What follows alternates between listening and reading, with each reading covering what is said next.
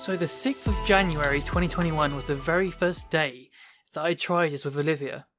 Now Monty in the Viv below has been doing this repeatedly over the past month. He's a master of this, but I don't have footage of him because he likes to come out at night. So I thought it would be really interesting to document the very first day of allowing Olivia to do this. Now what you'll see in this video is completely by choice. I didn't force any snake to do anything. So on top of the vivariums is the target area I want them to go to. Now I've incorporated different furnishings up here, like old boxes and expulsor, which is wood shavings, to dig around in. Basically I wanted an environment with lots of textures and lots of smells that were going to be engaging and novel to the snake.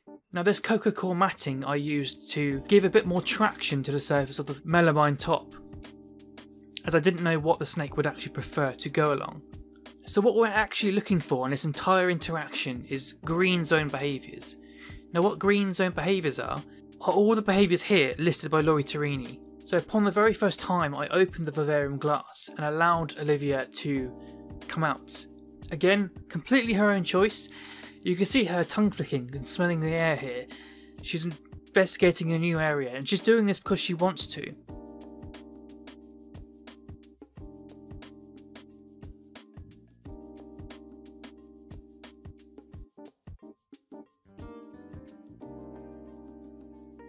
So she's taken a different route to what Monty normally does.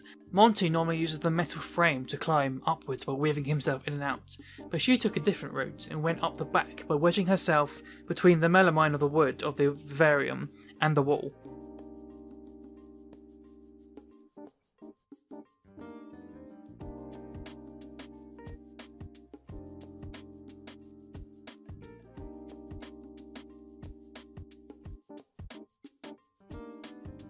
And you'll see the green behaviours here. It's slow tongue flicks, relaxed, comfortable movements.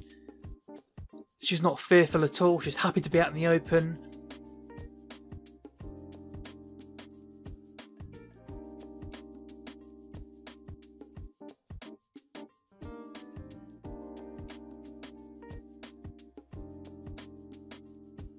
Now in this session she was out for around like 20 minutes.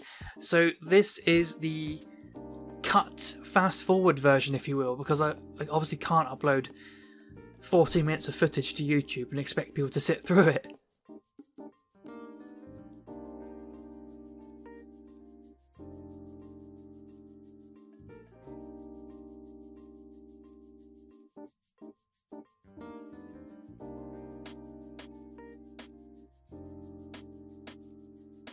But what you'll see in this footage is that she explored everywhere, every little nook and cranny.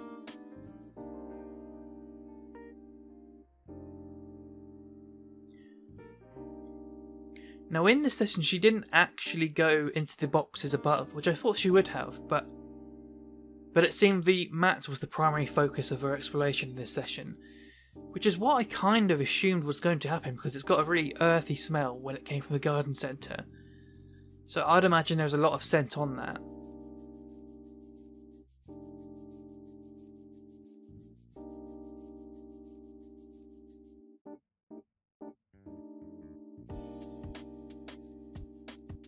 These are the only 2 times I've fully documented a session, but I have been doing this after when asked. It's clearly a rewarding experience because she's highly motivated to ask to come out every time. And the motivation only increased, which means it was a rewarding experience. If this was an entirely negative experience, she wouldn't be asking to come out every time. And by asking to come out, what I mean is they sit there with their nose pressed against the glass in the exact corner they know you're going to open the glass from. This new behaviour only started after I started doing these sessions and letting them out. This behaviour is entirely linked to wanting out.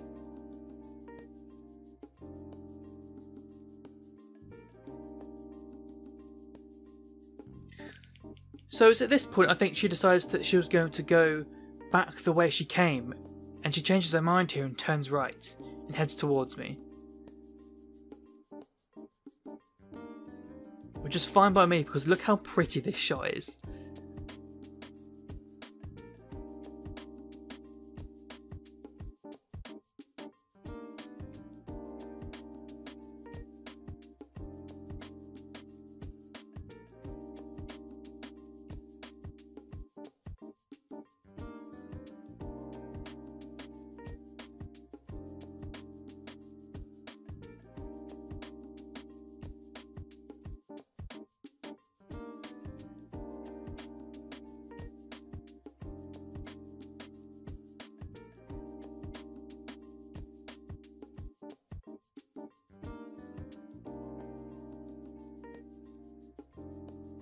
Now at this point I can see it's clear that she's trying to go back in, but there's a glass barrier there. Now I didn't know whether she was trying to actually go back in or she was just smelling the area.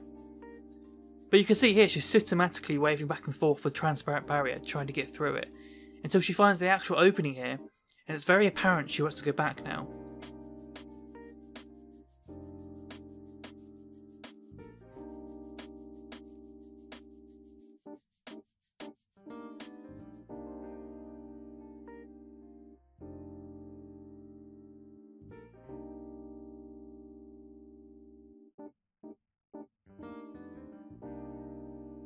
You can see her moving systematically back and forth here. You can see that she's trying to figure out where she's going to place her body to actually get down from where she is.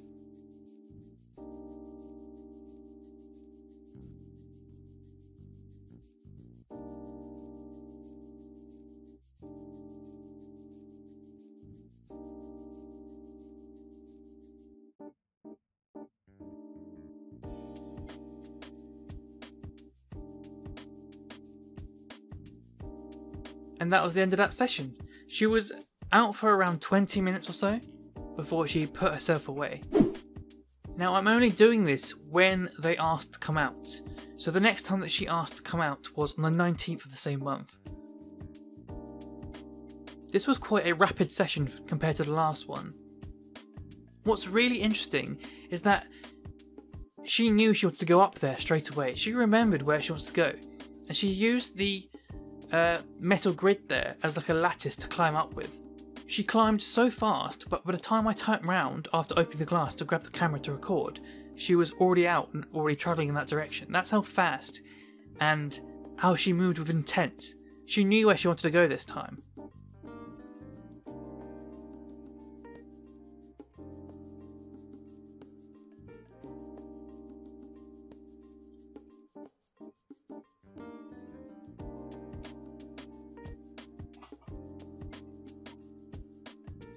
I just find it really amazing at how fast that was. It was almost instant. Let them out once and she knew exactly where she wanted to go again. And quite a long time apart as well.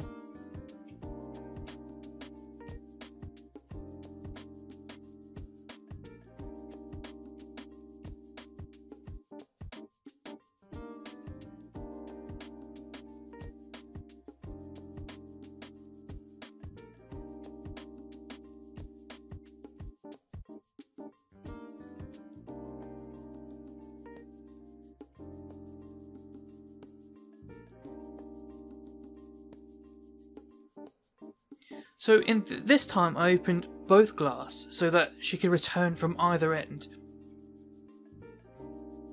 Now I thought she was going to actually wedge herself between the melamine and the wall and actually shimmy down and explore downwards. But upon finding her way back, she decided to tuck herself away again. This session was around, I would say 8 to 10 minutes, around that range. So it was quite a short session compared to last time. So what she does now is that she goes all the way to the back left, all the way along the back wall, and comes back to face me again at the entrance on the other side.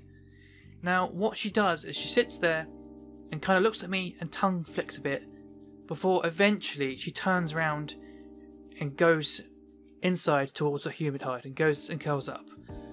So I allowed her the choice to come back out again, but she chose to return, and it's at that point I knew that it signalled that the session was over.